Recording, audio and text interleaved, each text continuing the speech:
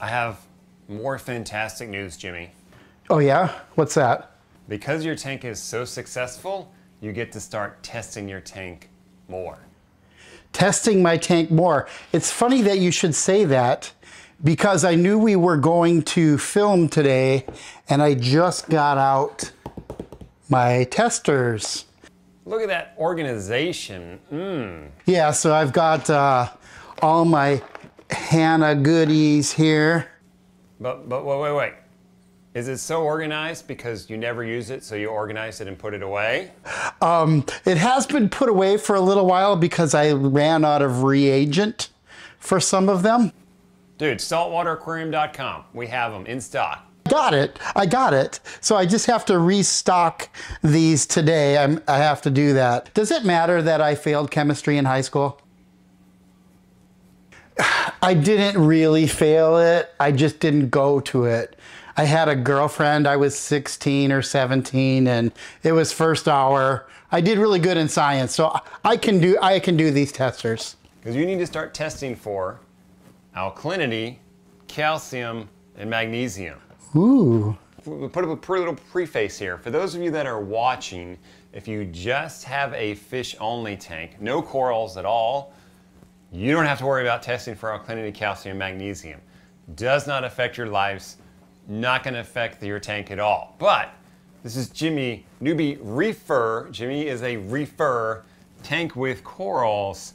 So the other piece I'll say is if you're a soft coral guy or girl, that's what's in your tank. Nothing wrong with that.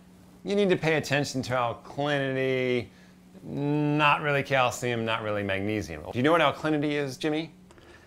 I know what an alkaline battery is. Kind of, sort of, not the same as what's in your fish tank. Okay. The thing about alkalinity is it's not just an element like calcium or magnesium. Those are in the periodic table. Alkalinity is like kind of, it's not really a compound either. It's like a collection of things. And one of the things in there is bicarbonate, which corals use to build their stony skeleton, specifically the hard corals. Now, if you're a soft coral person, you might say, well, I don't have any hard corals. This doesn't apply to me. There's some leeway there. If your alkalinity is low, like 7 under, your soft corals likely aren't going to be happy. So this does apply to you even if you're a soft coral person. Now, you were saying, well, I know what the reading is in my tester. Yes, here's the catch with this. Just because you get a number doesn't mean that it's the right number. Where do I like to have my alkalinity? Somewhere between 7 and really 8, at max 9. Some people are what we would call high alkalinity people. They like to keep their alkalinity around 11, 12, even above 10. I haven't had a tank that's been successful yet with that kind of alkalinity reading. So in your tank, Jimmy, I like to see it hover between 7 and 8. Okay. You're gonna know what the reading is by testing, and if you really wanna nerd out, Jimmy, here's the fun thing. Your alkalinity will actually swing during the day because during the day, when photosynthesis has happened, your corals are growing, it's gonna pull out that carbonate that's in your water column, and the alkalinity is actually naturally gonna drop during the day. Then at night, it'll turn around and reverse and go back up because your corals are not growing as fast, they're not sucking it out. They still are a little bit, but not much. So know that it's gonna rise up and down the day. So here's a pro tip. One of the things that I do is when I manually test my alkalinity, and I do it too, is I test it at the same time every day. So don't test it at 8 in the morning one day and the next time you test it at 8 o'clock or midnight because the number could also change because your alkalinity levels changing because of things going on in your tank, but also it's because of the night and day kind of natural fluctuation. I like to test that twice a week on your tank if you don't have an automated tester. All right. Any questions about that? No questions, but I think I've only tested my alkalinity like 4 times in 8 months. So I'm a little behind the curve. Yeah, because you want to spot trends in your tank. You can't do that with data points that are like light years away from one another. That's alkalinity. Let's talk about calcium. Calcium, used by hard corals as well, a little bit with soft corals. Fish don't care about calcium levels. You do need to be concerned about it for things like your clam. You showed us some great growth with your clam, which is awesome. It needs calcium to do that. Right now you're getting that done with water changes. We'll talk about that in a second. But you can run a simple calcium test. There you go, there's an iOS test. I like to use that. Hannah makes one as well. Is it bad that I've never opened this box? I thought I was testing for all this stuff. Oh, I have opened it. Maybe I have used this. Okay, why don't you look at the magnesium box and tell me if you've opened that one. Yeah, magnesium. I have this. There you go. Have you opened it? Has it expired because you've left it for so long? It's been opened. Oh, it looks brand new. When we're done, go run your alkalinity, calcium, and magnesium tests. Okay. Magnesium is used by corals, all types of corals. It probably won't fluctuate much. There are people who have never had to supplement their magnesium levels, but you still need to track it and see what they are, because if it's not at a good level, then your tank could suffer, and if you're just looking at alkalinity and calcium, you could wonder why.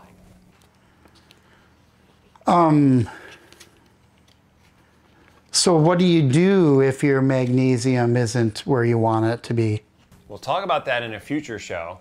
We're going to talk about different ways that you can supplement it, but for now, know that the water changes that you're doing are supplementing your alkalinity, calcium, magnesium levels.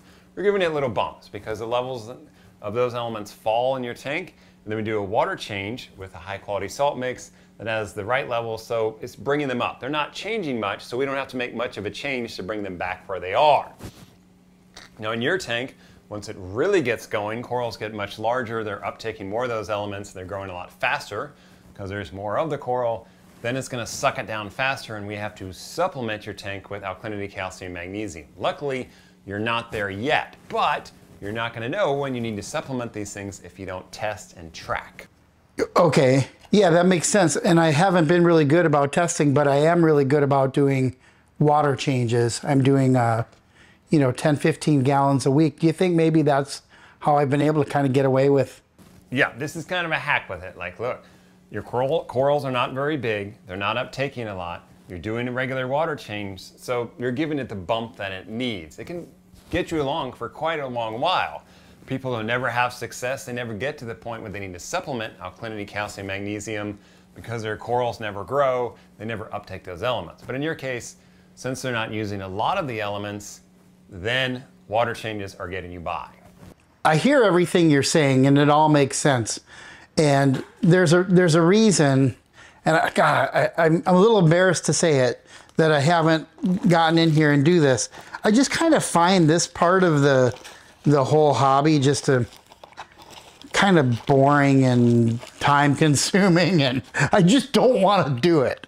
But I don't mind cleaning it. I see my results here because a lot of the time I don't know what it means. I just ask and I'm like, okay, it's falling in that number. So I'm starting to learn what magnesium and phosphate and nitrate, alkalinity, all this stuff. But I just don't like getting out these testers and waiting 3 minutes on this one, 7 minutes on this one. How many minutes a day, Jimmy, do you spend picking your nose? That's personal. The point is, if you don't have 15 minutes out of your week to dedicate to this, fish tanks really aren't your thing. Now, there are going to be people who have I've never tested and I've had some results, right? Sure, there's a guy who eats McDonald's every day for years of his life and he's never gained weight. They're called outliers. That's not most people. But when you do test and you do write down the results and then you write down things that you look like, tank looking good, tank not looking good, then you start to see, oh, these were my levels. This is when the tank was looking good. Now the tank isn't looking good. Am I outside my levels? That can be a clue to what's going on. Because you're right. I should really learn it and understand it, and I'll go the manual way. Some people want to jump right in and buy the gear and buy the automatic tester. I don't mention that a lot because I don't want people to feel like I have to have one for my tank to be successful. Can it help? Yes, but there are plenty of tanks that are run without them. I ran my tank without one before they were available and it did fine. So it's great if you want to go that route and you want to jump straight in, do it.